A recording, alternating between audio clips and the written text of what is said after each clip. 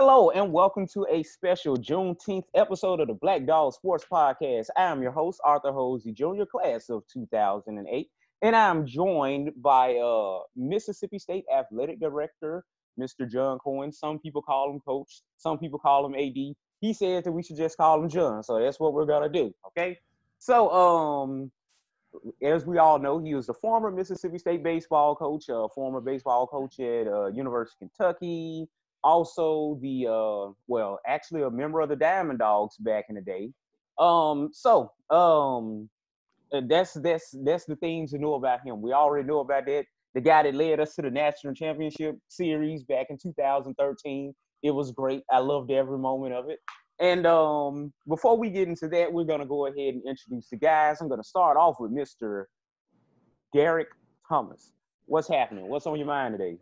Oh, man, it's Juneteenth Friday. You know, I'm just ready for the weekend. Glad to have John Cohen on to talk Mississippi State sports. But are you throwing anything on the grill? No, I'm not. You know what? That's okay. That's fine. I'm going to let you be the grill master of this show. All right. So this next person. Oh, boy. This next man is a close personal friend of mine. I remember back when he didn't have his driver's license, and I personally had to teach him how to drive coming back from Humphrey Coliseum. Mr. Jeremiah Short, what's going on with you? Not much, man. Just decided to do the interview, man. Let's get it started. Right. So I'm proud of the fact that, you know, we had Coach Leach on, and now we actually have John Cohen on. It's like, oh my God, you know. So we're gonna ask him some tough questions, but the first thing that we're gonna start off with is that we want you to talk about yourself. Tell us briefly about your coaching career for the listeners who don't know you as a coach. Gosh, I think the thing I can say, most prevalent word I can think of is just really fortunate and blessed. I've been in the right place at the right time from a child all the way to adulthood. I've had great experiences. I've been part of 5 wonderful institutions. I got the chance to come back home here to Mississippi State, where I've always wanted to be. You know, I say this to people all the time. It's amazing. As a player, like, I got hits against Mississippi State and for Mississippi State. As a coach, I have beaten Mississippi State and lost to Mississippi State. So I have so many different vantage points in my career, like in the other dugout or in the Mississippi State dugout. So I feel like I have a unique vantage point. And again, just really, really feel blessed that I get to do what I've always wanted to do every single day here at Mississippi State. Okay. So I remember when the Clarion Ledger first prematurely broke that you were going to be the AD. That was like, for me, it was a bit like, he's getting into being an AD. You know, I didn't think it was anything strange about it, but at the same time, it's like, I know he's a darn good baseball coach. So how did you first get into the line of thought that led to you becoming an AD? Like, you know, and what's the difference between those two hats of being a coach versus being an AD? Yeah, I mean, that's a great question. When I was hired here in 2008, the summer of 2008, heading into 2009, at the end of the football season, Greg Byrne called me up and he said, hey, I need you to be on an airplane. It was a Sunday. He said, I need you to be on an airplane with me Sunday afternoon. And I said, what's going on? And he told me that they were going to be hunting for a football coach. And I said, Greg, I really appreciate this. I'm honored. I'm thrilled to be a part of this, but why me? Why am I part of this? And he said, that's really simple, John. You're the only coach I've ever hired. Meaning that I want you to be able to tell anybody that we interview that they can trust me and the type of person I am, because you knew me at Kentucky. Now you know me at Mississippi State. And I got to kind of sit in the back of the room for interviews for football coaches. I wasn't one of the people interviewing. I just got to be part of it and answer any questions that the candidates had at that time. And from that moment forward, Scott Strickland involved me in the process. And Mitch Barnhart at the University of Kentucky, allowed me to be part of the process of administration. At times, he let me, sneak a peek into the room when they were making some really important decisions. And again, I don't want anybody to think that I was making those decisions, because I wasn't, but just being a part of it really intrigued me, and it made me want to enter that side of athletics and administration. Okay. Jeremiah, you had anything you want to add to it? Well, I guess now that we're kind of talking about him becoming the AD and, getting into that role, talk about, I guess, some of your first few hires, and really just hiring your replacement. How was that, having to hire someone to replace you? I mean, that's obviously you running the program is your baby. So hiring someone to kind of take your role. Yeah, that was an interesting process, just because of the time of year, guys. It was November, late October and November. So in the baseball world, that's when you're wrapping up your fall practice. So it was a little bit unique in that way. And, our players, they were on a little bit of a roller coaster, and I appreciate their patience, and I really appreciated the way they handled themselves. We had 3 straight years where we played in a super regional or better. Actually 4 straight years, which one of the elite schools in the country that's been able to do that. So it was a unique time. It was a lot of phone calls. I had no idea if I was going to get this position or not, but I did know that I was going to have a coaching candidate in my pocket if I was going to have a chance to be the athletic director. And that's exactly how it went down. Well, and kind of through a lot of unfortunate circumstances, you kind of went through a few baseball coaches over those course of years. So tell me how you dealt with all of that. I mean, one of them, one was very controversial, then one interim, then now you have the guy. So tell me what qualities you were looking for, going through that process, you've had to hire essentially a couple of baseball coaches. Like, tell me how you kind of waded through those waters. I appreciate the question. I mean, it's amazing. I'm not sure. When I went through the process, and I'm a note taker, at the time we felt like we were making the best decision for Mississippi State. Unfortunately, things happen. And some things that obviously I can't comment about, but it was unfortunate. But at the same time, we had to make a really tough decision. I'd like to think that I'm not a hard-headed person, and when I write it all down, and I have really good people around me to help me make decisions, we make the decisions we feel like are the best, in the best interest of Mississippi State University. So even though there's been some tough times in the AD chair, I feel like we've made good decisions. What about, I guess ultimately you made a decision. A lot of people thought maybe you should have kept the interim coach, and then you decided we're going to go with this guy. So talk about that decision, even though you had pressure to and it made sense maybe even to stick with one person to make that ultimate decision as an organization that we're just going to get the person that's the right fit. Yeah, again, I think that's my charge as an athletic director, is to make the tough decisions. Gary Henderson, close friend. The minute I came back to Mississippi State, I told Mitch Barnhart he should hire Gary Henderson, because Gary did a great job with that program. At Kentucky, he was a big part of the reason we won the Southeastern Conference in 2006, first time in program history. Love Gary. I for a variety of reasons, I felt like we needed to go in a different direction. That was tough because Gary did such a great job in the interim title, leading our team to the College World Series. So, that was tough also. But there's no doubt in my mind that Chris Lemonis was the right choice. And I think, his first year at Mississippi State, he wins 52 games, guys. That's more wins than any coach in the history of the SEC in their first year in any sport.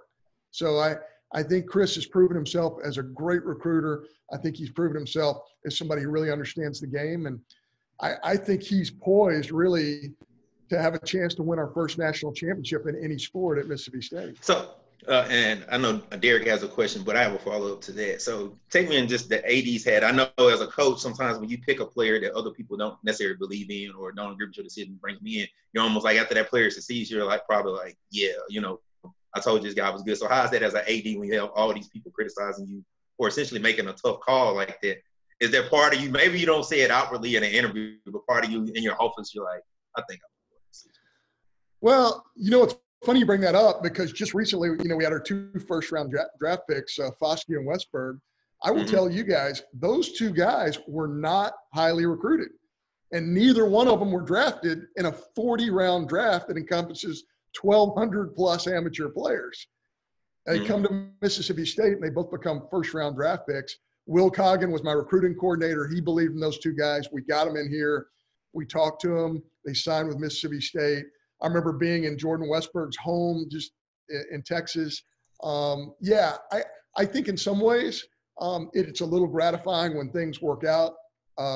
But I don't think you have the attitude of, sticking your chest out, because you realize that at any point in time, anything can happen. And yes. That's the crazy world we live in. We live in interesting times, and you don't know what's next. But you do know that you got to write it all down. You got to get all the information you can. You got to make the best decision you can. Right. I want to talk about your time as a player. I didn't get a chance to see you play much. So when I found out we were having you, I was a kid. I was 10 years old in the 90 team. So I did some video. Coach, you could swing that bat.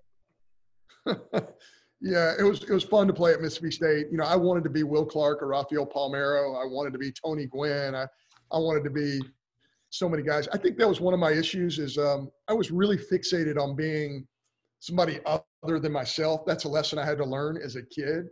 I think we all try and mature as best we can, 18 to 22 years old.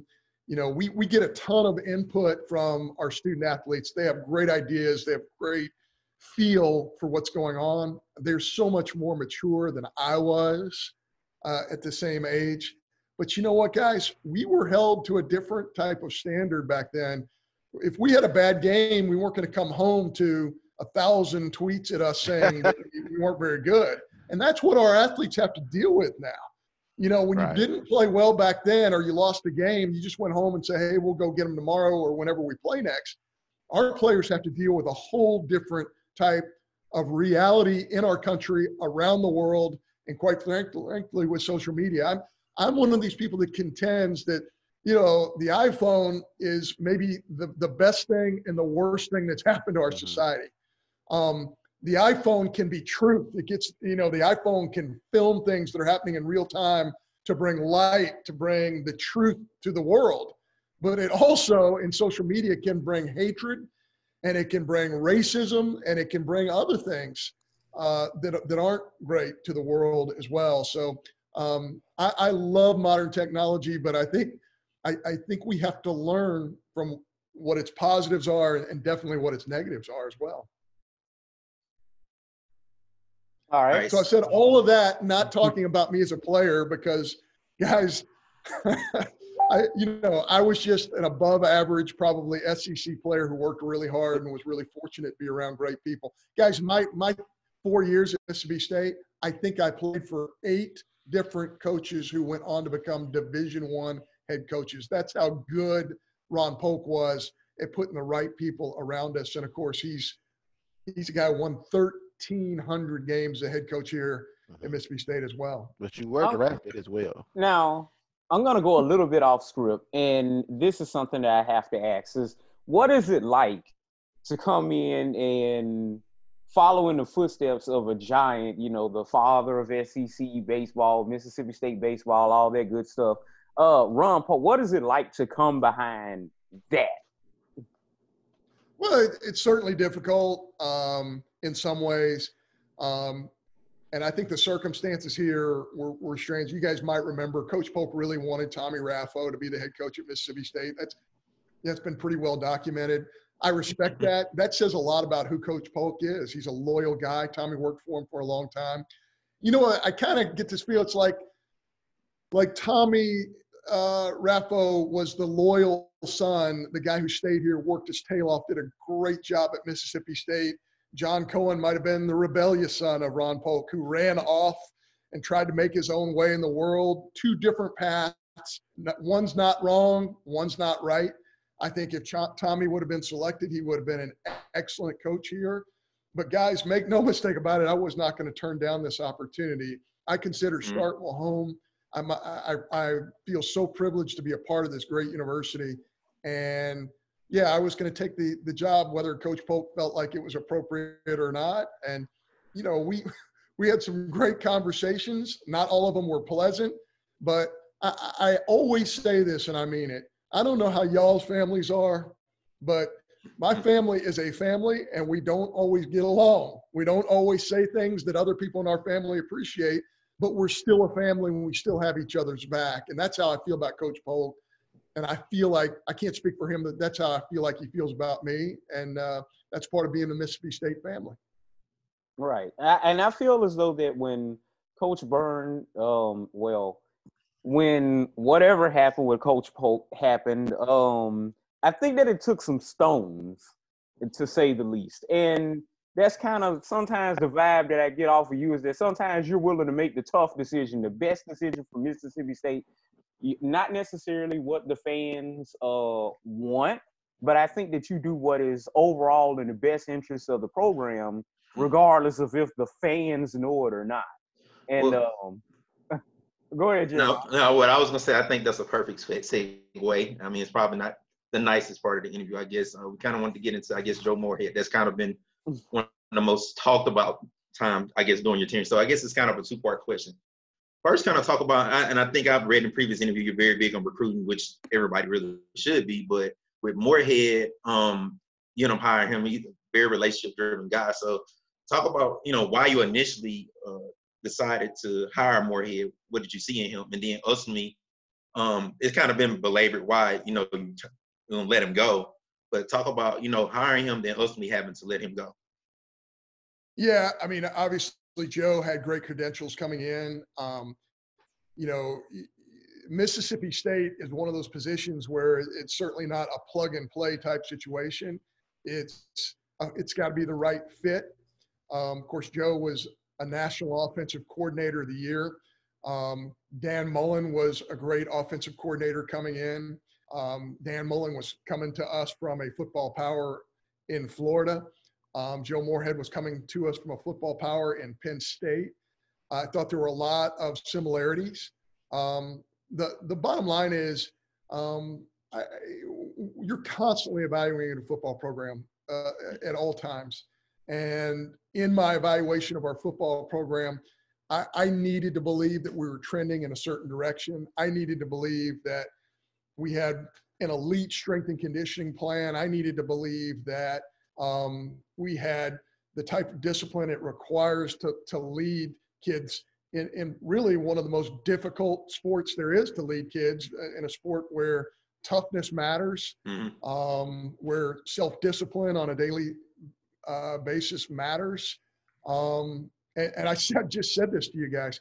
That's a difficult thing to do, and you have to have the right fit to be able to pull that off. So, you know, in short, again, having to make some tough decisions. I think Joe Moorhead is going to be an elite coach. Just probably was not the right fit for Mississippi State, but he's still a young man, and I think he's going to have a great coaching career.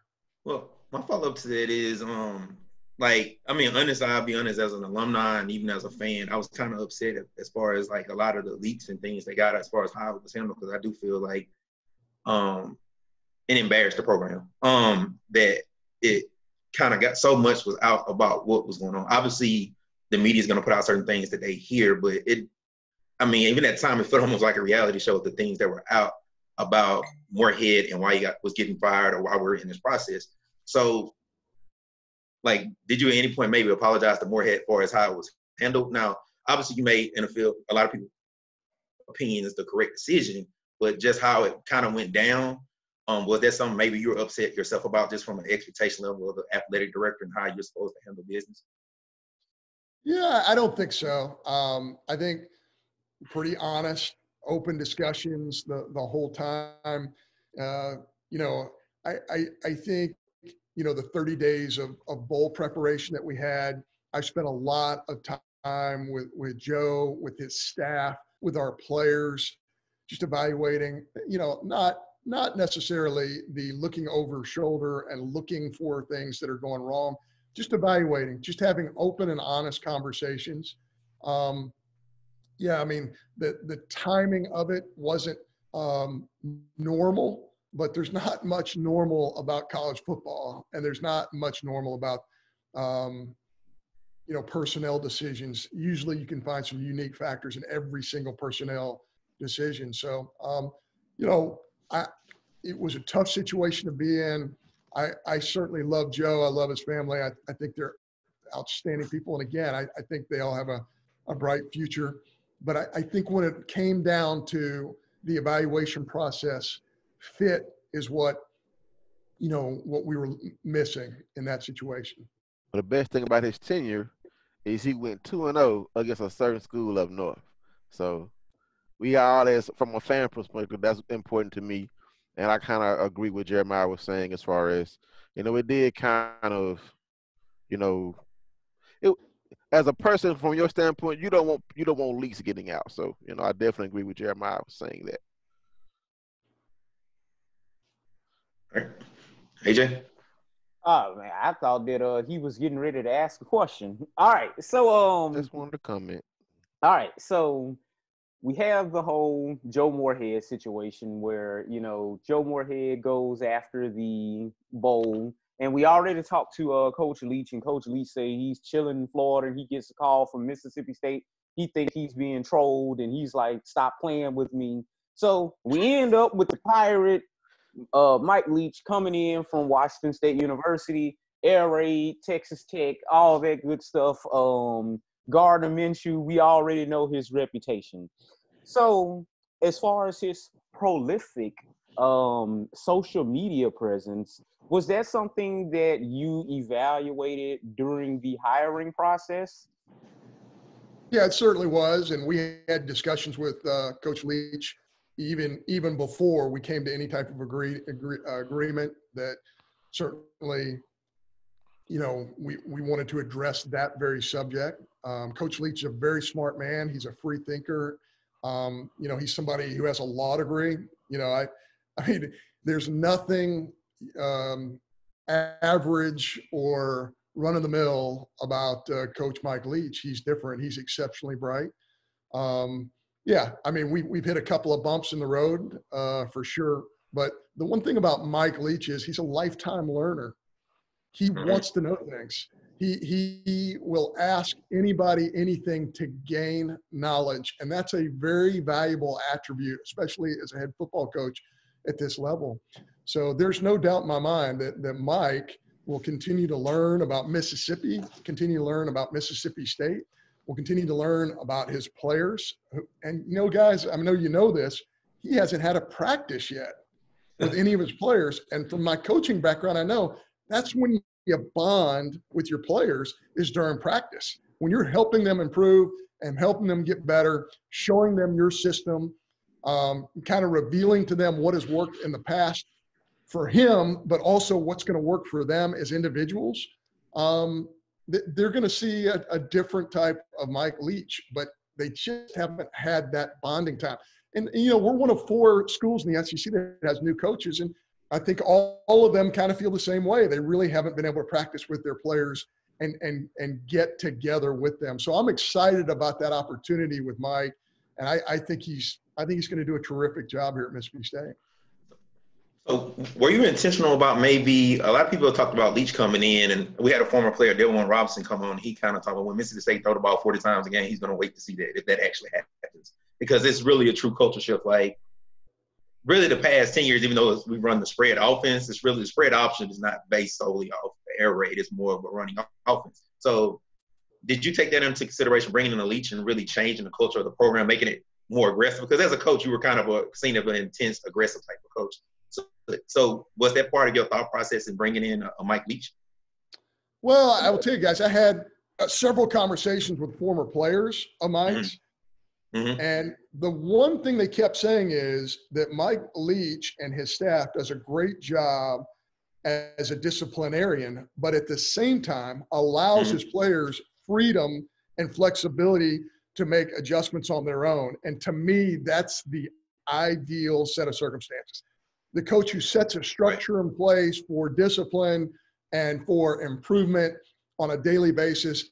Let's be honest, guys. Your average 18 to 22-year-old, no matter how disciplined they are, and I'm thinking about myself here, the average 18 to 22-year-old is not going to push themselves the way they need to be pushed to improve in every aspect of their lives. Thank God I had adult supervision as an 18 to 22-year-old and a coaching staff that said, I know you don't enjoy lifting weights or conditioning or running, but guess what? We're going to do it. I know you don't enjoy maybe going to class and pushing yourself academically, but guess what? Guess what? We're going to do it. This is a necessary component in the leadership of kids. But one of the things I learned from my baseball teams, especially the 2013 team, is if you allow them to make certain decisions for themselves and make decisions, you're going to get a closer unit. You're going to get a more productive group of student athletes. And Mike, I think, is way ahead of the curve on that. And I think our players are going to see that again when they get an opportunity to go through practices with him. Well, I guess going with that, and you're talking about him bringing in a more disciplined approach. So I want to say you weren't surprised then that y'all did have a bit of there's attrition in every program every year. But in a sense, it kind of seemed a bit more high profile in Mississippi State because you had guys that were considered, one guy that was a starter last year and one guy was just projected not only maybe be a starter, but eventually be a star of the program. So were you not surprised then when those things started happening? Because normally when guys transfer, it's normally guys who were backups or guys that weren't projected to play much. So were you not surprised then when that started happening since Leach is coming in with a more disciplinarian type of approach? I think, anytime you bring in a new coaching staff in any sport, there's going to be some transfers. Mm-hmm. I think that's the case in almost any sport. If you look at the transfer portal right now, hey, to University of Alabama football, the players decided to come to Mississippi State. I don't know the reasoning. That's none of my business. But, is that a negative toward the University of Alabama? I don't think so. I think they'll be okay. Yeah, I don't see that as a negative in any way toward Alabama. So if we have some kids decide that with a new defensive approach at Mississippi State, a new type of defense, I can see kids, especially on that side of the football, saying, you know what, maybe I feel like there's a better situation for me somewhere else, whether they're a starter or not. So I'm a big believer that kids should be able to make that decision. Heck, I made that decision 30-something years ago. I made that decision. I was a student at Birmingham Southern College, and I decided to transfer to Mississippi State University, and it changed my life. It was the best thing for me as an individual. Okay. Well, I have a facilities question because with you being a former player, coach, and now athletic director, you got a chance to see the change of Dudy Noble Field, from then to now. Talk about that process and what are some other future facilities upgrades? Because facilities are the lifeblood of recruiting. So talk about your future facilities plans and, of course, the Dude. Yeah, the Dudy Noble Field project to us, there were several factors. We had to make our facility safe, and quite frankly, guys, it wasn't safe, especially the outfield portion of it. We had to make some adjustments there. I know that many of our fans enjoy our new left field lounge. Some of them say, boy, if we could just bring back the old days. And I understand that thought. The facility itself at Dudy Noble was really important for us because, guys, it's going to generate revenue for the entire athletic department, especially when we get to the 10-year mark. It's going to generate a sum of money that's really going to help fund many of our other programs. So, I know people this entire project was started by Scott Strickland, not by John Cohen. In fact, when he told me what he wanted to do, I was shocked because we already had a nice facility. It wasn't one of the nicest 6 baseball facilities in the SEC, but it was still, by a national standard, a pretty good facility. But what we have done now is put premium opportunities into our baseball facility, which allows us to create a revenue stream that will help support the rest of the entire athletic department, especially, again, after the 10-year mark. It's crucial for us to do something similar in the Humphrey Coliseum. The Humphrey Coliseum Seating Bowl, we're being told by all of our architects that is a phenomenal bowl. There's not really a bad seat in the house, but we need premium opportunities to generate revenue, again, to help promote our other programs. And in football, we'd like to do something in the south end zone. It's kind of an open-ended deal that has a field house effect to it in the south end zone. We need to do something with that. We need to modify that also. All of this, of course, is predicated on, when can we do it? And our plans have been a little altered because of COVID-19. How many fans will we be allowed to put in the stands? All those things are crucial elements as to when we can begin these projects. Oh, I'm glad you mentioned it because that's the next thing we were going to bring up. So tell me like your initial thought, like as an AD when that first comes down. Obviously, we have to worry about the first step. I mean, even though, of course, we're a sports show and we're talking about sports, and I'm a former college student at Mississippi State, so obviously the education part is the most important. So students not being on campus, being educated. But talk about how you handle that as an AD, knowing that you won't have spring baseball, so that's revenue that's coming in. You won't have spring football, which your team is installing a whole new offense. So what are some things like problem solving you were going through at that time to kind of work around it? Obviously, you can't get that money back from baseball. So what is your thought process then, kind of thinking about how are we going to recoup this money and how are we going to be able to get our football team ready for the upcoming season? Yeah, we just feel like we have to make things a little leaner. We have to make sacrifices in order to make this work.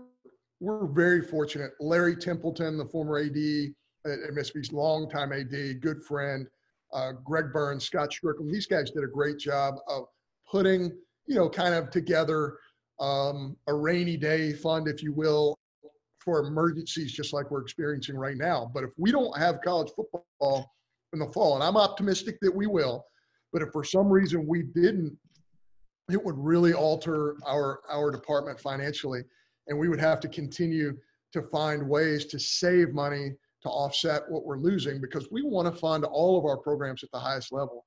We feel as though we're very competitive at the SEC level and nationally in almost all of our sports at this point in time, and that takes funding. But if you want to be good in everything, and we do, we're going to have revenue streams, and one of the biggest revenue stream of them all is, as we all know, is college football. Well, speaking of revenue streams, sorry to kind of back up here. We know one of our biggest revenue-generating sports for the past couple of years has been women's basketball, and we had a changing of the guard. So talk about, the way you found out with Vic leaving, and then the whole hiring process for Coach McCray Penson. Especially with COVID going on at the same time. Oh, yeah. Yeah, Coach Schaefer decided to do something different in best interest for himself and for his family. Those are the decisions you have to make. It's really hard for me in any way, guys, to be critical of Vic Schaefer. A, he did a great job at Mississippi State, but B, how ridiculous would that be? I'm the one who left Kentucky and a great opportunity to Kentucky to come back to Mississippi State because I felt that was better for me. So obviously Coach Schaefer feels like the Texas situation is better for him. So we're so fortunate that Nikki McCray Penson was available. I think she is, I've never seen a resume in all of coaching like Nikki McCray Penson. Nikki McCray Penson has won 17 different championships as a player and a coach. And oh, by the way, she has worn USA across her chest and won 2 gold medals. She has separated herself as one of the elite recruiters in all of women's basketball. She's a young woman who has a park named after her in her hometown in Tennessee, in Collierville, Tennessee. You can't find people who can say negative things about Nikki McCray Penson because there's not a lot negative to say. I can't find anything negative to say. She is a bundle of energy. She is family oriented. She connects with the kids. She understands discipline, and guys, she sat next to Pat Head Summit and Dawn Staley. I mean, think about that. She sat next to or played for Pat Head Summit, who really invented women's basketball, and Dawn Staley, who I have the utmost respect for. I don't think anybody's been more prepared to take over a program like ours than Nikki McCray Penson. I didn't swear any better, Coach. I said she had you at hello. Sounds like pretty much. That was your Kawhi Leonard moment. Okay, so Jeremiah, did you want to do next question or what? Well, I guess we're transitioning COVID. You kind of addressed that, and obviously it's just tough for everybody. So I mean, I don't think it's really much you can add there. But now we're kind of in the current situation, and you have the Black Lives Matter movement, and obviously being the athletic director of a program where you have many African American athletes. Let's talk about kind of being able to handle that, because obviously it's when we've talked about it on the show and off the air, me and some of the guys have kind of discussed, it's almost like you're not even allowed not to have a response. We danced back and forth about whether that's fair. So talk about, you know, how you handle it and what have you really counseled the coaches on? I mean, they're grown men or grown women, but what have you counseled them on as far as like being careful about what they say? Because obviously, as we know from the Mike Leach tweet, that what they do is going to affect the whole program. So first, let's talk about your initial response to everything, and then talk about like what have you counseled the coaches on how they should, you know, conduct themselves. Well, guys, I don't consider myself an expert in this area. I want to be like Coach Leach in the fact that I want to be a lifelong learner, and I feel like I continue to learn about all of this. The thing that I know and the thing that I've expressed to our coaches, and we've had many, many, many head coaches meetings. We've had focus groups with our department with student athletes, and we've had focus groups with our staff. I can share with you, it's been emotional. It's been a coming together that quite frankly might not have happened. So I feel privileged in that we've had some things come together, and I have been able to be educated in a way that quite frankly I wasn't educated fully before. And this is what I know, and my message to our coaches. There's a difference. It's not good enough to simply not be a racist. We have to be against racism, and they're two different things. And when you grow up in the Deep South, you understand this. And it's very important to me for us to distinguish between that. And I want John Cohen, I want my entire family, I want my entire athletic department family, I want to be against racism, not simply just not a racist. And that requires education, it requires listening, and it requires not checking something off on a list and saying, well, that's over, we're going to move on to this thing. It's something that has to happen every single day, every week. You know, if you want to liken it to football, you know, there's not a coach out there that's going to say, okay, we're going over special teams today, and we're going to check that off the list, and now we're not going to go over special teams anymore the rest of the whole football season. No, you can't do that. It's got to be something that's every single day. And we're committed to that at Mississippi State University, to listen, to make the experience better for our student athletes, for all of them, but to listen to our student athletes of color, to listen to our staff of color, and to listen to their suggestions, to listen to their thought process, and to make it better for everyone. Okay. Well, I'm just going to add quickly to what he was going to say, Coach. I kind of wanted to commend you as far as, I respect more the fact that you didn't use the fact of, like with your family, that your family in a sense in itself proved that you're inclusive, but you didn't go out and say, your wife stated it on, social media, but you didn't use that as your qualifier for saying that your statement. So that kind of adds a lot of weight to what you're saying. You're not saying it as somebody that's trying to be the AD and say that you're against it. In a sense, how you run your family suggests that you're not that way. So I appreciate that you didn't really actually use that. That shows that it's not something that you're trying to use as a qualifier for your statement. Well, that's one of the things I have to make a point to my family at home, is that this is not about us. Okay? It's about Black Lives Matter. It's about the African American community. It is about inclusiveness.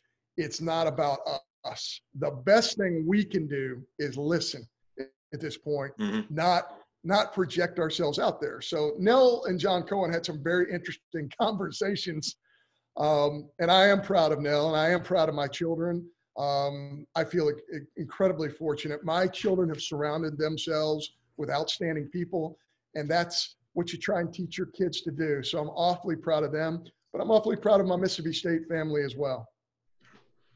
All right. So there are a couple of things that I want to go ahead, and since we have you here and we're getting to the end of the interview, yay, go ahead and get on the record. So Greg Sankey decided to make things very interesting yesterday by saying that they're considering not having SEC championships in the state of Mississippi while we still had a flag. So while we have you here, we just want to get your thoughts on the record as far as the Mississippi flag and, if they need to change it or not so that we can stop having this economic impact against our state because, we can't have NCAA games that aren't on campus or whatnot. And then if we possibly have with the SEC, that also, what needs to be done? Well, it's a really simple thing for me. I know that the flag is offensive to a large portion of the state of Mississippi. It should be offensive to all of us in several different ways. And if it's offensive to African Americans, and it should be offensive to all Americans because it kind of represents a time that, we want to separate ourselves from. This is the greatness of our country, in my opinion, is that we have the ability to adjust. We have the ability to move on. We have the ability to learn from the past. And we have the opportunity through the Constitution of the United States to constantly make improvements with every part of our society. And I think this is an opportunity to make an improvement. I fully support the president of this great university, Mark Keenum, with his statements. We believe that the time has come for there to be a new flag in the state of Mississippi. I have had people reach out to me and say, it doesn't really mean anything. It's just a symbol. Well, we're all aware of the fact symbols matter. It matters.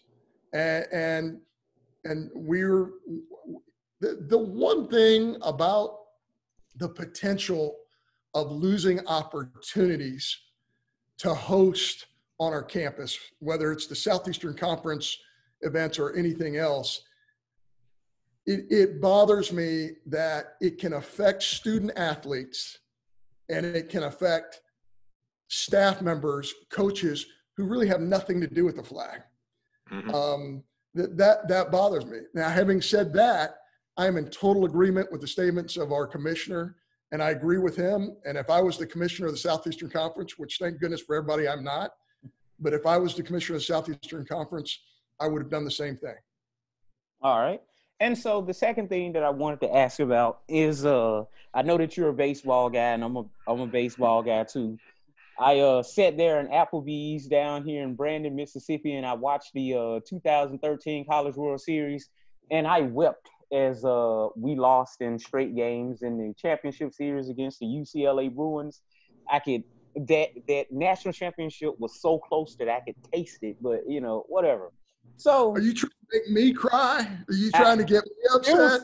It was I know every day, partner. I know. I was in Memphis. I was staying at the Tunica Roadhouse Hotel, and I watched every game in its entirety. And I went to a Memphis Redbirds game, and I was like, oh, it'll be fine.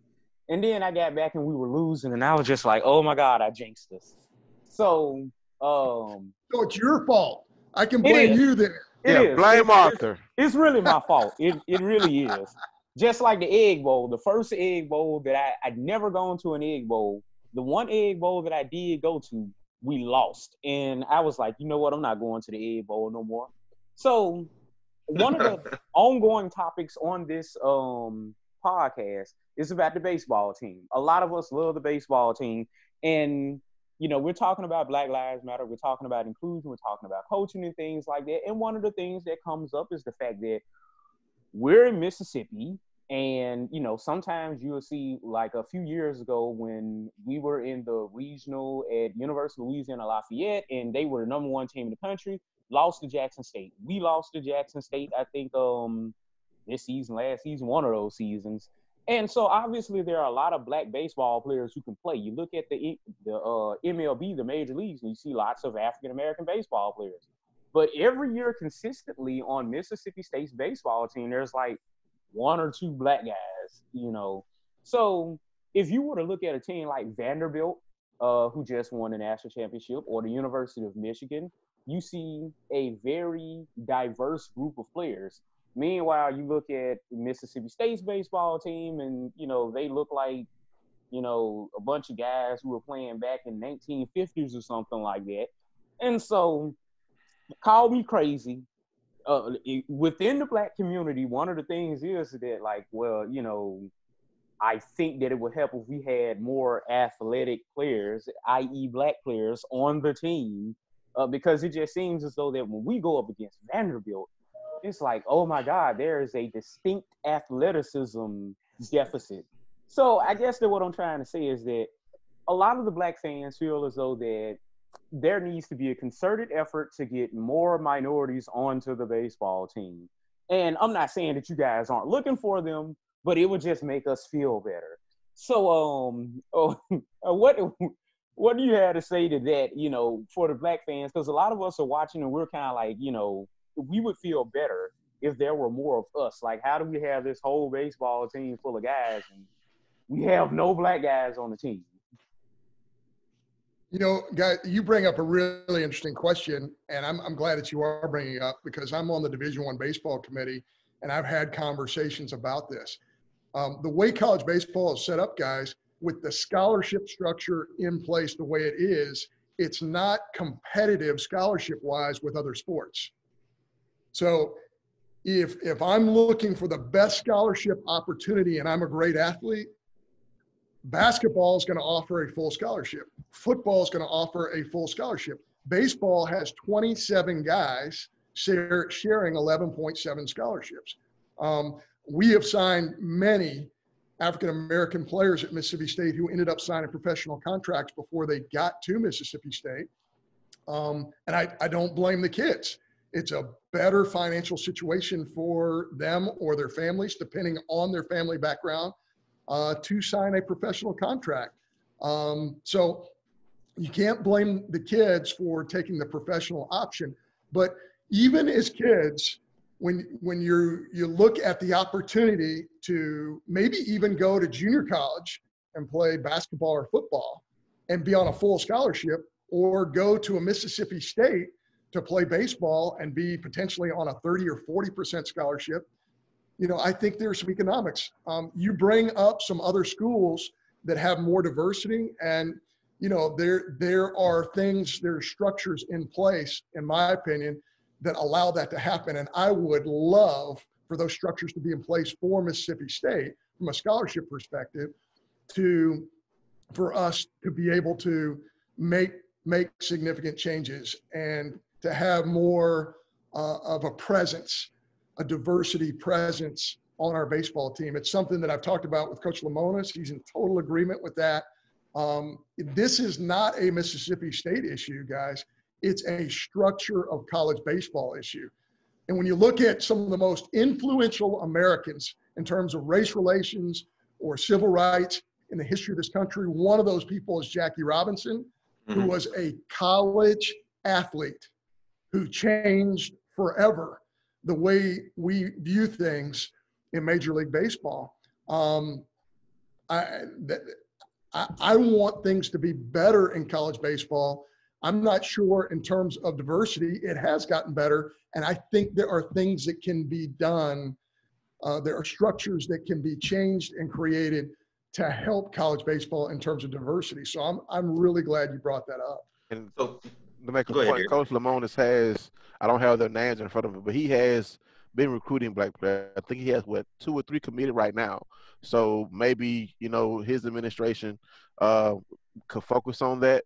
But I do agree with what you're saying somewhere as far as the structure. And that's a big difference between baseball guys and football and basketball too. High school kids can't be drafted by the NBA, and they can't be drafted at this point in the NFL. But Major League Baseball can pluck some of the premier baseball players anytime they chough to. And when you got somebody on the 40 or 50% scholarship, man, that's tough. And that's what every college baseball coach goes through every single year with the draft. And just kind of piggyback on what you're saying, Coach Cohen, it's something that I guess a lot of people in the African-American community talk about, but a lot of commentators even talk about the fact that, as a kid, I grew up, it was easy for us to get up and play basketball. I wasn't a basketball guy. We can get a football and get 10 guys together, but decide you want to play baseball, it's 9 positions. Somebody has to pitch. having to learn how to feel is a highly skilled sport. So I do think, and baseball is just not as cool. I mean, so I think there are some dynamics that I think are fixed. So I'm glad that you mentioned about the financial component of it. And baseball doesn't have the full scholarships. So I think that is a component. Now, obviously, there could be more of an effort. So what could be some tangible things that could be done, like a structure that has been discussed that would facilitate being able to have more African-American players, although you don't have the scholarships, maybe were you allowed to have more minorities on your teams? Yeah, I think it starts with being competitive financially with the opportunities that all kids are going to get, African Americans, white kids. The scholarship aid is the biggest factor. It is the currency in which you show interest in a student athlete. And again, what's different is in football, every football player gets a full scholarship, as they well should, but there's not a competitive thing where you go, okay, here at Mississippi State, we're going to offer a football player 70%, and then they're going to go to LSU and get 80%. No, they're identical scholarships. They're full scholarships. The baseball thing is a little bit of a bidding situation, and the amount that you offer the young person, the potential student athlete, is what they might perceive to be your interest level, which isn't always the truth either, because you're trying to put a team together. There's so many times where I would tell a student athlete that we're recruiting in baseball, they'd say, well, coach, you're offering me 50%, and this school over here is offering me 80%. And I would say to them, hey, you're a pitcher. How important is your catcher to you? And they're like, well, my goodness, my catcher's critical to my success. I said, well, we got to give them scholarships too, so that you can be your best. All of this works together. So it's complicated. Baseball is complicated. It shouldn't be, but unfortunately it is complicated. And we're absolutely committed at Mississippi State to creating more of a presence of diversity in that sport. But in my opinion, and being on the Division I baseball committee, which was really charged with the championships and the tournament, I would love for the discussion of how do we create more diversity in college baseball, because I think Major League Baseball is very interested in that concept as well.